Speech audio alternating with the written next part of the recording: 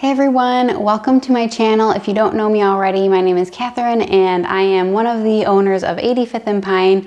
My husband and I own this business since 2020 with laser cutting, and we started with a Glowforge basic machine. But now I want to get into this new machine that we have right here. Glowforge just came out with it recently. It's the Glowforge Aura. It's a laser craft machine. And I want to show you the unboxing and setup of this machine. So let's go ahead and dive right into it. Before we get started, be sure to like and subscribe for future content, and plus I'm going to be giving away free files to make on your own Glowforge Aura, so be sure to subscribe so you don't miss out on those. So anyway, let's go ahead and get to unboxing this new machine. Now the Glowforge Aura is a laser craft machine. It is different from the other Glowforge machines, which are the basic, the plus, and the pro models. Those are bigger and they are more for business. This can also be used for business as well, but it is really nice because you can use it wherever you want in your house. It's nice and compact and really lightweight. So it's really nice for more of a hobbyist machine for any crafter out there. Okay, let's go ahead and open it up. Before you take anything out, make sure to save all of the materials in case you have to use it again for some reason.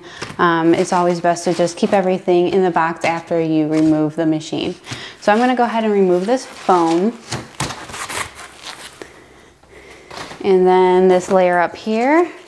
And there's a little place on here where they show you a link on where to set up. Okay, now we have the machine, so we're just gonna take it out of the box.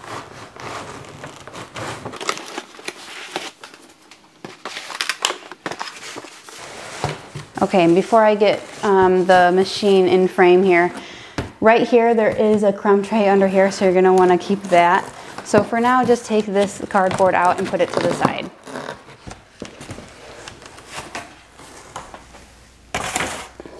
Okay, now here is the beautiful, sleek, and compact machine. Like I said before, it's pretty lightweight, so you can move it around really easily. So I'm gonna go ahead and open this up. And inside you're gonna remove this foam. Here's the camera that you're gonna be using for printing. And inside here we have some cardboard that we're gonna remove. This right here has the exhaust hose inside of it. And inside the exhaust hose is the power cord. So you can see that right there. So I'm gonna put that to the side right now.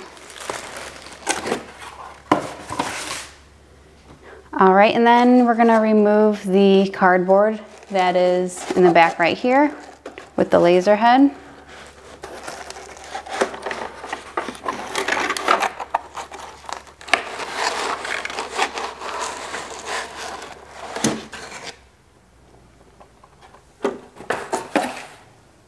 Okay, now that all the cardboard is removed, we're gonna go ahead and remove the foam on both sides right here.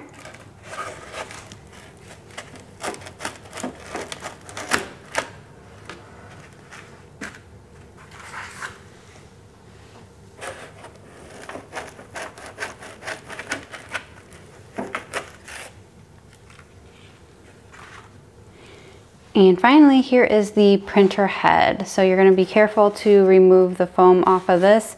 We're just gonna pick this right up.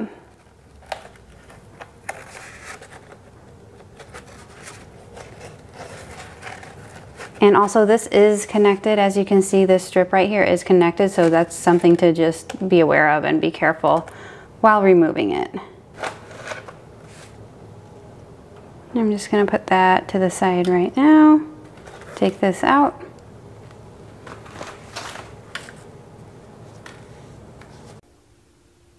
Okay, now that we have our laser head out and ready, we are going to place the head onto this magnetic dock right here. And it's super simple. It just clicks right into place. You don't have to screw anything in. And now this can move back and forth. And now we're gonna take this foam out, make sure this is out of the crumb tray area. And that is when we are going to get the crumb tray back into here. I'll show you how to place that in just a second. And just make sure once you place your laser head on top here that the laser arm moves properly back and forth with no hiccups. And let's go ahead and put in that crumb tray. Now here we have the crumb tray, so we're just gonna simply place it inside here. And there are two kind of little spaces, gaps that you could see right here. That's where the notches of the crumb tray are going to go on both sides right here. So I'll show you right here when we put it in.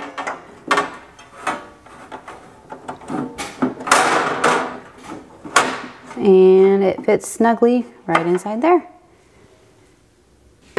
Now last but not least, we are going to connect the air filter to our Glowforge Aura. So this comes with an exhaust hose, and we're gonna just place one end of the exhaust hose onto the back of the machine right here. And you might have to pick it up just a little bit and wiggle it through.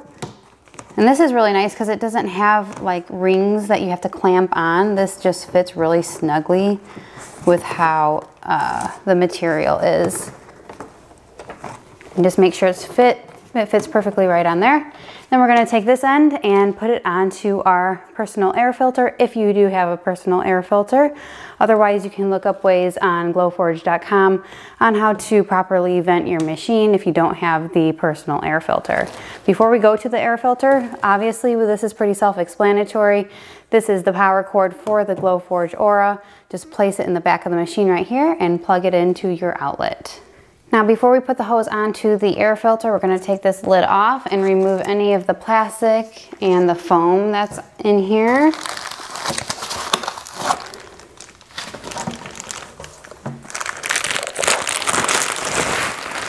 So once you remove everything, just place this filter back inside here. And you can see where to place it because there's a green mark on here, and line it up with this green mark here. And then put the lid back on. And now we can go ahead and put our hose onto the top of it.